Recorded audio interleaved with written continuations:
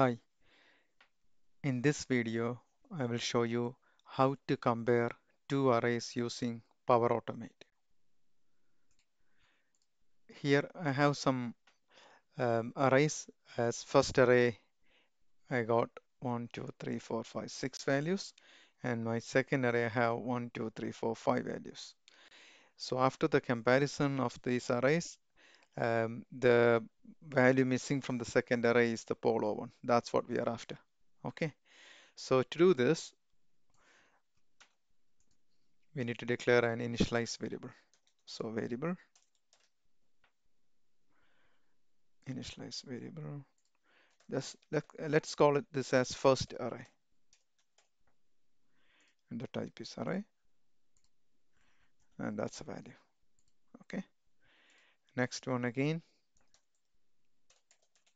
second array we need to declare.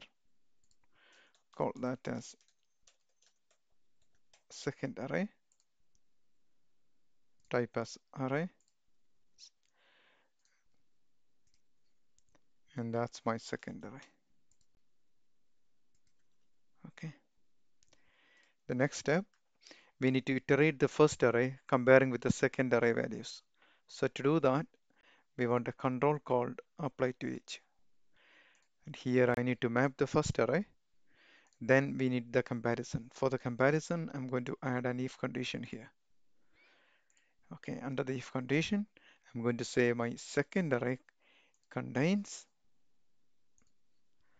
the first array values.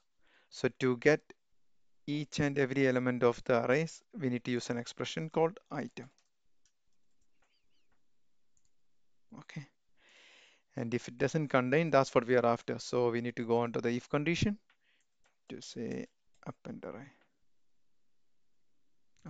variable. And oh, I forgot to declare the final array values here.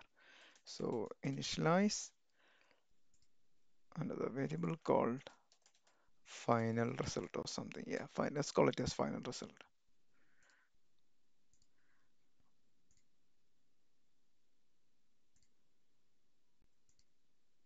Here it is.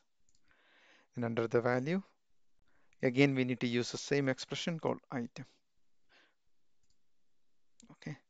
So that's applied to each. And finally, we can just declare a compose to check the final result values. Let's save this flow. Now we can test our flow now.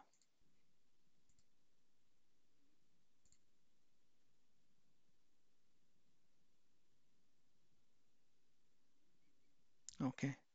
So we are after Polo is the one we are after. So that's the difference between the two arrays.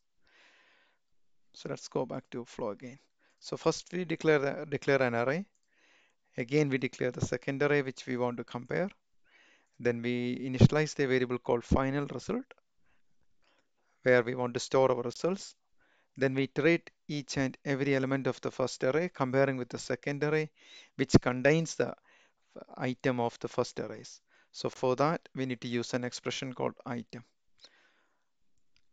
If that doesn't contain, then we want to append that item to the final result of the array. Finally, outside the loop of the apply to each, we, we declare a compose and map the final results. Thank you for watching.